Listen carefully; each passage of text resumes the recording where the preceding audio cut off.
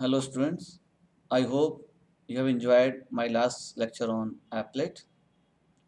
Today I will illustrate how an event handling done in Java. First of all, click on netbeans ID software. By clicking on netbeans ID software, you will get a programming interface like this. Then click on file, click on new project, select Java application, click on next. By default name is Java application 29. You can also change the name. For example, we can take as IMS event. Disable the main class. As we know, applet does not contain main method. Click on finish button. Then right click on IMS event application. Click on new applet and click on finish. Here we will do event handling program on applet. By default, java.applet package is imported. You have to import another package java.awt for graphics purpose and one more package java.event java.awt.event package for event handling purpose. You have to write here implements action listener. As you know, event is simply user interaction with the program, and in this program we will perform event handling on the button. Button is a source of event, and when we click on button it generate action event, and action event is listened by the action listener interface. Then take object of text field as text field T and take object of button as button B. Then give the memory space to text field by writing T is equal to new text field and by giving size as 10. Similarly, for button, B is equal to new button. Give the name of button as a label. For example, click me. Then add the component text field to the applet by using add method. Again, add the button to the applet. Add method is simply used to add components to the container. Here text field and button are components and applet is a container. Then as you know we have to perform event handling on the button. So we have to register this button object using add action listener by giving this as an argument. This is used for current object. Now this button is registered with the action listener interface.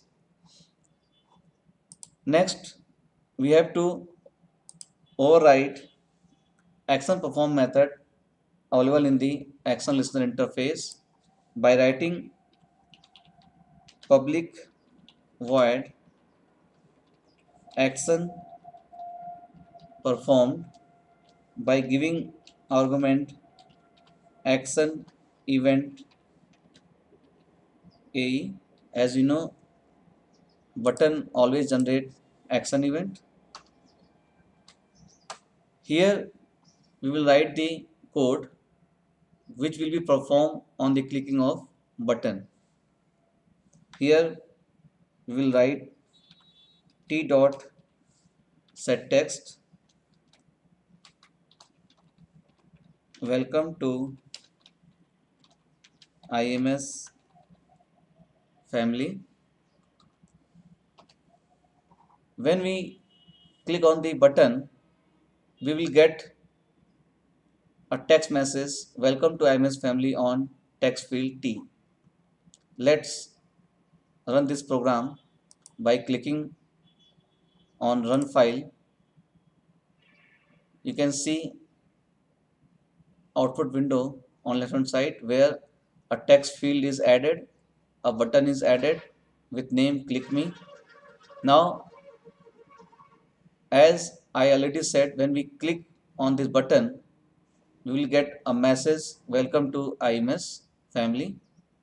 Let's click the button. Yeah, the welcome to IMS family is not display here because the size of text field is small. You can change the size of text field as 20 and then right click run file. You can see after clicking on the click me button, you will get the entire message on welcome to IMS family. This is how an event handling done using button. You can also perform arithmetic operation, addition, subtraction, multiplication and division by using applet and event handling. For example, let's see another source code, this, where we import three packages, java.applet, java.awt and again java.awt.event.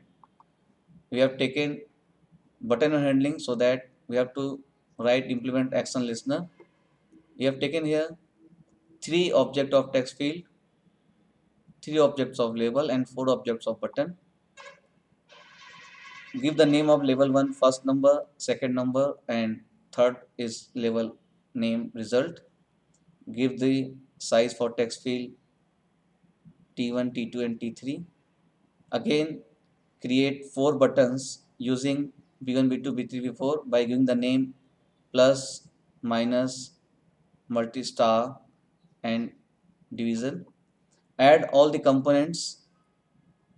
First add label, then text field, then label, then text field. The components are arranged in the same order in which you have add in the program. And lastly, you have to register all the buttons because we are performing event handling on the buttons. Then next, override the action perform method. Here we take three variable ABC. Now we have to read text from text field. For this purpose, we will use get text method. This t1.getText method provide the value on text field 1.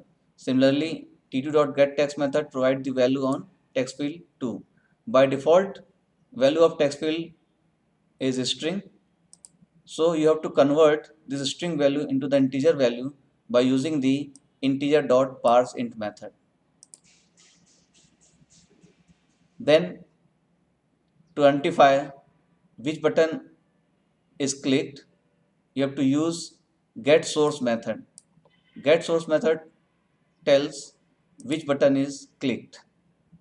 Suppose if button B1 is clicked, we have to write here code getSource is equal to B1. Then arithmetic operation addition is performed. Again, if getSource is equal to B2, then subtraction is performed. If getSource is equal to B3, then multiplication is performed. And if getSource is equal to B4, division will be performed. Again, C is here in integer form. and as you know, default value of text field is string. So again, for writing this C value on the text field T3, we have to convert this integer value again into the string by using the string dot value of method. Then this integer value of C converted into the string value and write into text field 3. Let's run this program by right click on run file. You can see the output window on left hand side where level first number text field, second number text field, level 3 result text field, all the 4 buttons. Let's give the value 10, second number is 5. By clicking on plus button we will get the result is 15. By clicking on minus button you will get the result 5. By clicking on multiplication button you will get result as 50, and by clicking on division button you will get result 2. This is how arithmetic operations will be performed in Java using the applet and event handling program. Hope you are practicing more on this event handling. Best of luck, students.